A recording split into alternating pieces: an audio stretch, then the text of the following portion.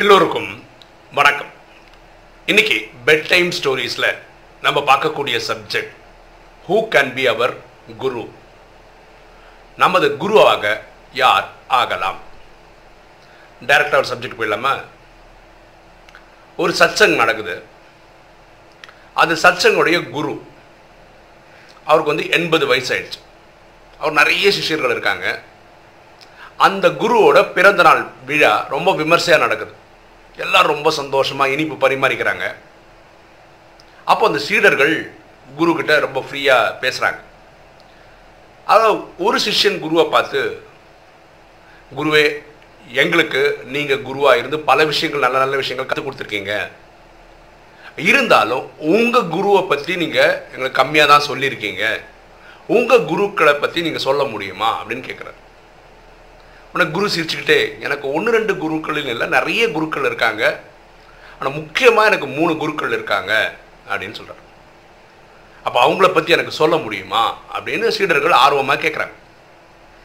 சரி சொல்கிறேன்னு சொல்லிட்டு அவர் சொல்கிறார், என்னோட முதல் குரு யாருன்னா ஒரு நாயின்னு சொல்கிறார். எல்லாரும் ஆச்சரியமாக பார்க்குறாங்க, நாய் எப்படி ஒருத்தருக்கு குருவாக இருக்க முடியும்? அப்போ குரு சொன்னால், நான் இளமை காலத்தில் ரொம்ப சின்னதாக இருக்கும்போது இந்த மாதிரி சத்சங்களை ஆரம்பிக்காத போது ஒரு இடத்துல போய் ஒரு மரத்தடியில் போய் உட்காந்து தபஸ் பண்ணுவார். இவர் ஒருத்தராகவே இருந்து பண்ணுவார். அப்படி தபஸ் எல்லாம் பண்ணி கொஞ்சம் இது பண்ணும்போது தண்ணி குடிக்கிறதுக்காக அங்கே இருக்க பக்கத்தில் இருக்க நீரோடைக்கு போவார். அந்த நீரோடை போகும்போது அவர் ஒரு பார்க்குற காட்சி என்னென்னா, ஒரு நாய் தண்ணி குடிக்கிறதுக்காக நீரோடைக்கு வருது, பக்கத்தில் வருது, அந்த தண்ணியை பார்க்குது, திருப்பி போயிடுது. அது தண்ணி குடிக்கல. அப்போ குருக்கு ஒன்றும் புரியல, இது ஏன் வருது, நிற்குது, பார்க்குது, ஏன் போகுதுன்னு தெரியல. கொஞ்ச நேரத்துக்கு அப்புறம் பார்க்குறாரு, சரி இது என்ன தான் பண்ணுதுன்னு பார்க்கலான்னு சொல்லி உட்காந்து வேடிக்கை பார்க்குறாரு. அந்த நாய் திரும்பவும் வருது, தண்ணியை பார்க்குது, தண்ணி குடிக்காமல் போகுது. இது மாதிரி ஒரு 10-15 வாட்டி நடக்குது. குரு பார்க்குறாரு, ஓ ஏதோ விஷயம் இருக்குது அப்படின்னு புரிஞ்சுக்கிறாரு. ஆக்சுவலாக அந்த நாய்க்கு தண்ணி தாகம் எடுக்குது. அந்த தாகத்துக்காக தான் நீரோடைக்கு வருது. அந்த நீரில் தன்னுடைய முகத்தோட ரிஃப்ளெக்ஷன் பார்க்கும்போது அங்கே ஒரு நாய் இருக்கும்னு ஒரு பயத்தில் திரும்ப வந்துடுது. இதுதான் நடக்குது. ஒரு ஸ்டேஜில் என்ன ஆயிடுச்சுன்னா, இந்த நாய் டயர்ட் ஆயிடுச்சு, தாகம் அதிகமாகிடுச்சு. குரு பார்க்குறாரு, என்ன தான் நடக்கும் பார்க்கலான்னு பார்த்தா, நேராக இந்த நாய் ஒரே டை வச்சிருச்சு தண்ணியில். டை வச்சோன்னா ரியலாக அதுக்குள்ளே ஒரு நாய் இல்லைல்ல, அதுக்குள்ளே நீந்தி தண்ணியை குடிச்சிட்டு தெம்பாக வந்துடுச்சு. அப்போ குரு சொல்கிறாரு, என்னுடைய முதல் குரு இந்த நாய் தான். பயத்தை பயந்தான் போக்குவிக்குதுன்னு கற்றுக் கொடுத்த குரு நாய் தான். அந்த நாய் ஃபஸ்ட்டு போய் அந்த முகத்தை பார்க்கும்போது அங்கே ஒரு நாய் இருக்கோன்னு நினச்சி பயந்து பயந்து பயந்து வந்தது. ஒரு ஸ்டேஜில் அந்த பயத்தை ஜெயிச்சே ஆகணும், வேறு வழி இல்லை. தாகம் போகணும்னா அந்த பயம் போய் ஆகணும். சாவா வாழ்வா எது வந்தாலும் பரவாயில்லன்னு சொல்லி ஒரு டை வச்சுது, தண்ணியை குடிச்சிச்சு. அதுக்கப்புறம் தெளிவு வருது, அதுக்குள்ளே ஒரு நாய் இல்லை அப்படின்னு. அப்போது இந்த நாய் எனக்கு ஒரு குரு, பயத்தை போக்கு வைத்த குரு. ராஜயோகம் அதுதான் சொல்கிறேன், நாலேஜ் தான் என்ன பண்ணும், பயத்தை போக்கி வைக்கும். இல்லாதவங்களுக்கு என்னன்னா, இந்த பயமே வேற வழியே இல்லாமல் நேரிடும் போது அந்த பயம் தெளிவடைஞ்சிடும். இங்கிலீஷ் ஒரு பழமொழி இருக்கு, fear of danger is 10,000 times terrifying than real danger. Real பயம் நீங்கள் பயப்படுற அளவுக்கு இருக்காது அப்படின்னு. என் பர்சனல் அனுபவம் சொல்கிறேன் பாருங்களேன். எனக்கு ட்வின்ஸ் 2 குழந்தைகள். அவங்களுக்கு 6 மாதம் இருக்கும்போது அவங்க வயசு, நான் ஒரு ரூமில் இருக்கேன், மனைவி 2 குழந்தைங்க தூங்கிட்டு இருக்காங்க. திடீர்னு ஒய்ஃபு ஐயோ அம்மான்னு கத்துறா பக்கத்து ரூம்லேருந்து. நான் பயந்து ஓடி போய் பார்க்குறேன். ஆக்சுவலாக என்ன நடந்திருக்குன்னா, 2 குழந்தைங்க படுத்துட்டு இருக்காங்க. செவரில் ஒரு பல்லி டப்புன்னு கீழே வந்துருச்சு. 2 குழந்தை படுத்துருக்காங்களா, நடுவில் விழுந்துருக்கு. என் ஒய்ஃப் அதுக்கு தான் அலறாங்க. நான் நேராக போனேன், இந்த காட்சியை பார்த்தேன். அப்படியே கையில் அந்த பள்ளியை தூக்கி கடாச்சிட்டேன். என் வாழ்க்கையில் அதுக்கு முன்னாடியும் ஒரு உயிர் உள்ள பள்ளி நான் கையில் பிடிச்சதில்லை, இன்றைக்கும் பிடிச்சதில்லை. அன்னைக்கு நான் எப்படி பண்ணேன் தெரியல. என் குழந்தைகள் அவங்க மேலே இந்த பள்ளி போயிடக்கூடாது, தொற்றக்கூடாது, அவ்வளோதான். அதுக்கு மேலே எனக்கு எந்த யோசனையும் வரல. இல்லை, இப்போ என் மனைவியே அது பண்ணலை. நீங்கள் கேட்கலாம், நானும் வீட்டில் அவன் பண்ணியிருப்பான். அப்போ கதை கேட்டிருக்கோம்ல, ஒரு தாய் வந்து தன் குழந்தைய அடிக்க வந்த புலி சிங்கத்தையே விரட்டியிருக்காங்கன்னு. அங்கே ஆப்ஷனே இல்லாத போது நம்ம தாங்க நேரிட வேண்டியிருக்கும். நம்ம நேரிடுவோம். அந்த சக்தி எங்கேருந்தோ ஒரு நாய் தன்னுடைய பிம்பத்தை பார்த்தே பயந்த நாய் அதுவே ஒரு தெளிவடைஞ்சது. காரணம்னா அந்த வேற வழி இல்லை, தாகம் வந்துச்சு, வாழ்ந்தே ஆகணும்னு வரும்போது, ஒரு டேரிங் ஸ்டேஜ் வரும்போது அப்போ குரு சொல்கிறாரு, இந்த நாய் என்னுடைய குருன்றார். அப்போ எல்லாருக்கும் ஆர்வம் வந்துச்சு சிஷ்யர்களுக்கு. அப்போ குருவே, அவங்களோட அடுத்த குரு யாருன்னு தெரிஞ்சுக்கிறதுக்கு எங்களுக்கு ஆர்வமாக இருக்கு அப்படின்றார். அப்போ குரு சொல்கிறாரு, என்னுடைய அடுத்த குரு யாருன்னா ஒரு திருடன் சொல்கிறார். அப்போது எல்லாருக்கும் ஆச்சரியமாக இருக்குது, எப்படி ஒரு திருடன் நமக்கு குருவாக இருக்க முடியும், அதுவும் நம்ம குருவுக்கு. அப்போ இவர் சொன்னால், நான் இளமையாக இருக்கும்போது காடு காடாக எங்கெல்லாம் மரம் கிடைக்குதோ அங்கே போய் உட்காந்து தபஸ் பண்ணிகிட்டே இருப்பேன். ஒரு நாள் உணவு கிடைக்காம நான் ஒரு இடத்துல மயங்கி விழுந்துட்டேன். அப்புறம் பார்த்தா யாரோ என்னை தூக்கின்னு போயிட்டு அவங்க குடிலில் வச்சு என்னை தண்ணியெல்லாம் தெளித்து சாப்பிடலாம் கொடுத்தாங்க. அவங்க என்னை பார்த்து கேட்டாங்க, அதில் கூட்டிகிட்டு போனவர், நீங்கள் யாருன்னு கேட்டாங்க. அப்போ நான் கொடுத்த பதில் வந்து, நான் யாருன்னு என்னை தேடிட்டு இருக்கேன். எனக்கு சுவாமி இல்லையா, குரு இல்லையா, கடவுளை தேடுறவர் இல்லையா, அதனால் இந்த பதில் சொன்னேன் அப்படின்னு. அப்போது அவர் இது மேலே என்ன கேள்வி கேட்குறது, நான் என்ன தேடிட்டு இருக்கேன்னு அவர் விட்டுட்டார். அப்போ இவருக்கு நீ யாருப்பா அப்படின்னு கேட்குறேன். நான் ஒரு திருடன் சொல்கிறேன். அப்போ அந்த திருடன் சொல்கிறான், இந்த வீட்டில் நான் மட்டும்தான் இருக்கேன், நீங்களும் வந்து இருக்கிறதா இருந்தால் இருக்கலாம், உங்களுக்கு உடன்பாடாக இருந்தால் இருக்கலாம், நான் 3 வேளை சாப்பாடு உங்களுக்கு போடுறேன், உங்களை மாதிரி நல்லவங்களுக்கு போட்டால் நல்லதான். டெய்லி என்ன ஆகுது தெரியுமா, ராத்திரி ஆனால் அவன் கிளம்புறான், திருடுறதுக்கு போகிறான். ஏன்னா திருடனா தான் அவனோட, அதுதான் அவன் தொழில். குருகிட்ட சொல்லிட்டு போகிறான், நான் திருட போகிறேன் வரேன். ராத்திரி ஃபுல்லாக திருட போகிறான். அடுத்த நாள் கிளம்புறான், வந்துடுறான், ஒன்றுமே திருடல, அவன் கையில் ஒன்றுமே கிடைக்கல. அது கேட்குறாரு, எப்படி இருந்தது உன்னோட திருடு தொழில் அப்படின்ற. நான் போனேன், திருடினேன், நான் ஒன்றும் கிடைக்கல, வந்துட்டேன், நாளைக்கு கிடச்சிரும் அப்படின்றான். அவன் பயங்கர கான்ஃபிடென்ட்டாக இருக்கான்.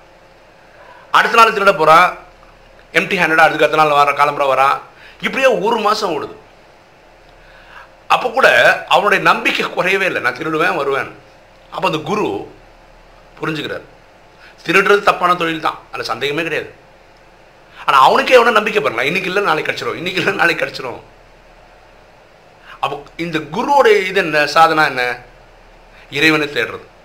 கரெக்டா, இன்னைக்கு இல்லை நாளைக்கு, இன்னைக்கு இல்லை நாளைக்கு நான் இறைவனை அடைஞ்சிடுவேன். திருடுறவனே தான் பண்ண தப்புன்னு தெரிஞ்சு அதுவே வெற்றி அடையும் நினைக்கும் போது நம்ம நல்ல வழியில் போகிறோம், இறைவனை தேட போகிறோம். அந்த லட்சியம் இன்னைக்கு இல்லை நாளைக்கு அடைஞ்சிடும். இந்த திருடனுக்கு இருக்கிற நம்பிக்கை அதோட 10 மடங்கு 20 மடங்கு நம்பிக்கையோடு நம்ம வேலை பண்ணால் நம்மளும் இறைவனை அடைஞ்சிடுவோம். அதுக்கப்புறம் இந்த 1 மாதம் விட்டு வரும்போது அதை அவனை திருடனை திருத்திட்டு தான் வராரு. அவர் இந்த மாதிரி திருட்டு தொழில் நல்லது இல்லைப்பான்னு சொல்லிட்டு வர்றார். அப்போது அந்த திருடன் எனக்கு குருவாக இருந்தால் நம்பிக்கைன்ற விஷயத்தில், நம்ம பண்ணக்கூடிய விஷயத்து வேலை நம்பிக்கையாக இருந்து இன்றைக்கி இல்லை நாளைக்கு ஜெயிப்போன்றதில் அந்த நம்பிக்கையை ஊட்டினது அந்த திருடன் தான். எனக்கு இதில் எனக்கு ரொம்ப சந்தோஷம் அப்படின்றார். அப்போது சீடர்கள் வந்து குருவை, இப்போ 3வது குருன்னு சொன்னீங்களேப்பா, உங்களுக்கு குருவாக இருந்தவர் யார் அப்படின்னு. அதுவா, அது ஒரு சின்ன குழந்தைப்பா அப்படின்றார். ரொம்ப சின்ன குழந்தை, ஒரு குழந்தைக்கே ஒரு 5-6 வயசு இருந்தால் பெரிய விஷயம், அது பெண் குழந்தை அப்படின்றார். எப்படி ஒரு 5-6 வயசு குழந்தை குருவாக இருக்க முடியும் அப்படின்னு சீடர்கள் நினைக்கிறாங்க. அது என்ன நடந்தது சொல்லுங்களேன் அப்படின்றாங்க. ஒரு வாட்டி நான் போயிருந்தேன், அப்போ பார்க்கும்போது ஒரு குழந்தை விளையாடிட்டு இருந்தது. சரி, நமக்கு தெரியும்ல நிறைய நாலேஜ், அது சொல்லுவோம், ஞானம் கொடுப்போம் அப்படின்னு நினச்சி அந்த குழந்தைய கூப்பிட்டுட்டு ஒரு விளக்கு எரிஞ்சிட்டு இருந்தது. அந்த விளக்கு கேட்ட அந்த குழந்தைய பார்த்து, இந்த வெளிச்சம் எங்கேருந்து வந்து தெரியுமா உனக்கு அப்படின்னு குழந்தைய பார்த்து கேட்டாராம். அப்புறம் நாலேஜ் சொல்லலாம் அப்படின்னு நினச்சிருக்கிறார் அவர். அந்த குழந்தை ஓடி வந்து அந்த விளக்கை ஹூன்னு ஊதி அணைச்சிட்டு, இந்த அந்த தீபங்கள்லாம் வெளிச்சம் எங்கே போச்சோ அங்கிருந்தா வந்ததுன்னு அந்த குழந்தை சொல்லிச்சு. இவருக்கு பயங்கரமான ஸ்பார்க்கு. இவர் ஏதோ சொல்ல போய் அந்த குழந்தை இவருக்கு புதுசாக நாலேஜ் எல்லாம் கற்றுக் கொடுக்குது. பாருங்களா, பொதுவாகவே இருட்டுக்கு டெஃபினேஷன் என்ன தெரியுமா, ஆப்சன்ஸ் ஆஃப் லைட்டு தான் இருட்டு. கரெக்டாக. ஸோ இந்த பல விஷயங்கள் இந்த குழந்தை அவருக்கு புரிய வச்சு, அது குழந்தை விளையாட்டை தான் பண்ணிச்சு, அது குழந்தை தெரிஞ்சுதான் பண்ணிச்சான்னு தெரியல, ஆனால் நிறைய விஷயங்கள் அந்த குருக்கு சொல்லி கொடுத்துருச்சு. அப்புறம் சொல்கிறாரு, எனக்கு இருந்த அகந்தை அந்த குழந்தை தான் போக்கிச்சு. நான் என்னவோ அந்த குழந்தைக்கு ஒன்றுமே தெரியாதுன்ற மாதிரியும், அது ஏதாவது அந்த குழந்தைக்கு தெரியாமல் இருக்கலாம், ஆனால் அந்த குழந்தைக்கு நான் சொல்லி கொடுக்கணுன்ற மாதிரி போய், நான் ஏதோ பெரிய குருன்ற மாதிரி போய் சொல்ல போனால் அந்த குழந்தை நமக்கு புதுசு புதுசாக நாலேஜ் கற்றுக் கொடுத்துச்சு.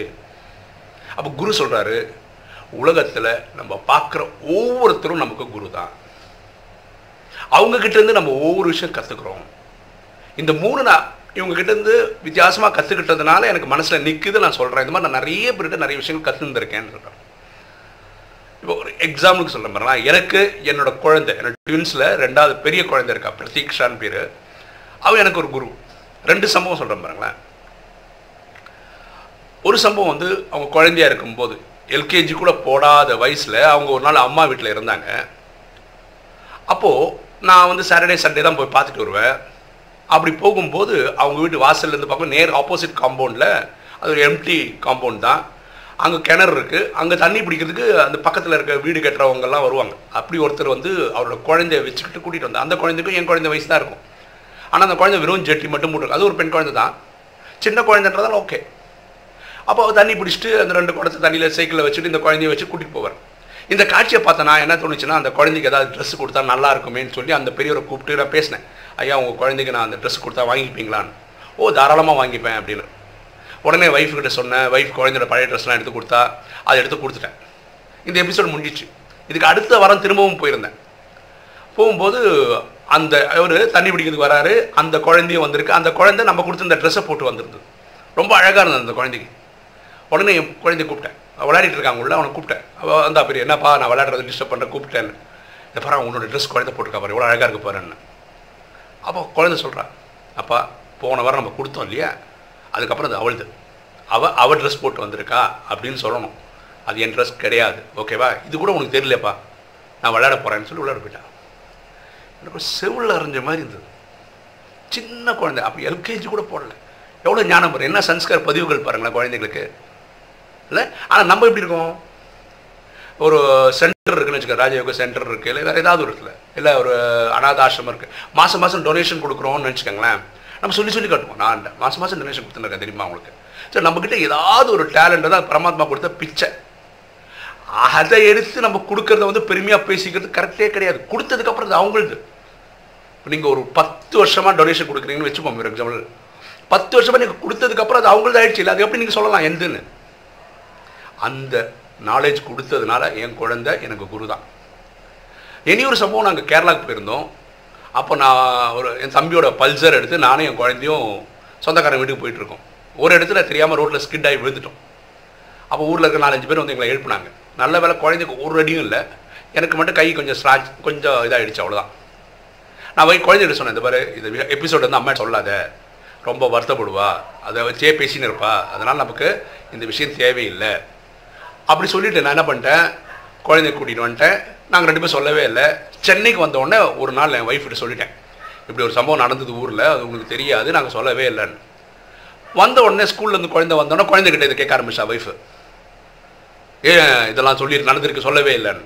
இப்போ குழந்தை அதெல்லாம் முடிஞ்சது என்கிட்ட வந்துட்டு, நம்ம 2 பேர் தான்ப்பா முடிவு பண்ணோம் அது சொல்லக்கூடாதுன்னு, நீ சொல்கிறத பற்றி கவலை இல்லை, சொல்கிறதுக்கு முன்னாடி எனக்கு சொல்லிடணுமா வேணாவா, உனக்கு இந்த மெச்சூரிட்டி கூட இல்லையாப்பான்றான்.